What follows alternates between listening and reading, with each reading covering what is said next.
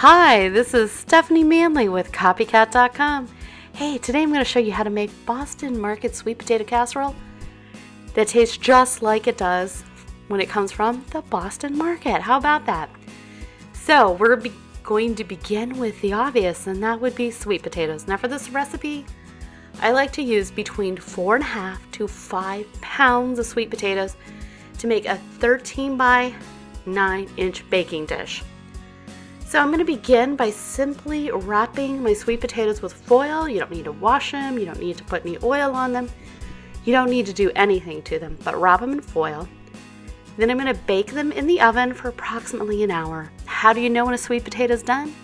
Well, you stick a fork in it, and if it goes all the way in, it's nice and soft, it's done. And now my potatoes are done.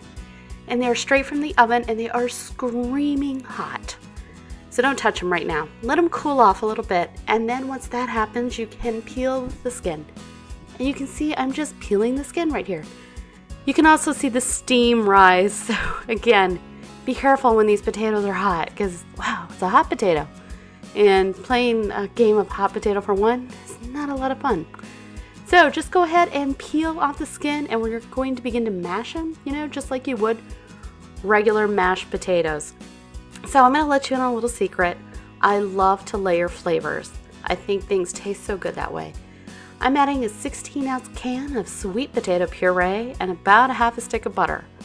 Why? Paula Deen told me to. No, actually it just tastes good with a little bit of butter.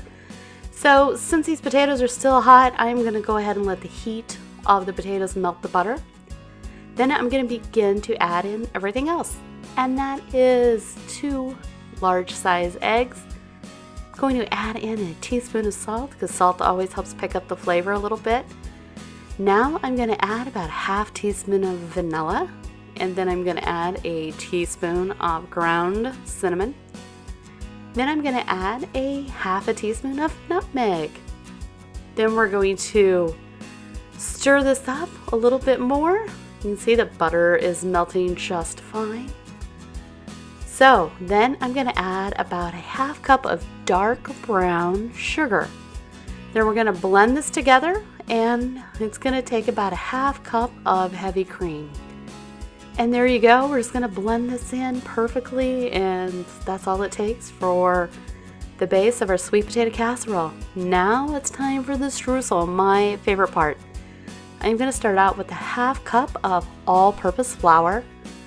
Then I am going to add 1 cup of dark brown sugar. I really like the way dark brown sugar tastes, and it has such a lovely caramel color that whenever I use brown sugar, I always pick up the dark brown sugar. Just a pinch of salt, and then a cup of quick oats. Those are the kind that cook almost immediately, that you may have for breakfast. Then we're going to add in about a half teaspoon of cinnamon. I'm going to go ahead and give this a quick stir. If you need to break up your brown sugar, go ahead and use your fingers, break it up. And then, can you guess? We're going to add in, well, this time a whole stick of butter. So, and then we're going to stir this up and make that lovely streusel topping. Now, we are going to go ahead and assemble our sweet potato casserole. Now here come our sweet potatoes that we have mixed very well. And I'm again putting this in a 9 by 13-inch pan. Now this is going to serve a lot of people. And the next thing I'm going to do, I'm going to stick on about 2 cups of miniature marshmallows. I'm just kind of sprinkling these evenly across the sweet potatoes.